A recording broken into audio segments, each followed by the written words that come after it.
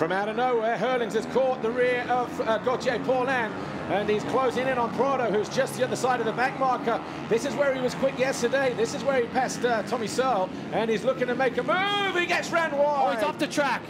Back on. Paulin, he is, you know what, once bitten, twice shy. This is where Herlings passed him yesterday. He put the squeeze from the outside where he is now and fenced him to the inside, and he does exactly the same here in the race for points. Moves up to second. Great ride there from the world champion. He's only got Prado ahead of him now. You know what? It's almost like he said, hang on a minute. Whoa, whoa, whoa, whoa, whoa. I've won 17 Grand Prix this year, 33 race wins. You know, I've won, what, 465 laps.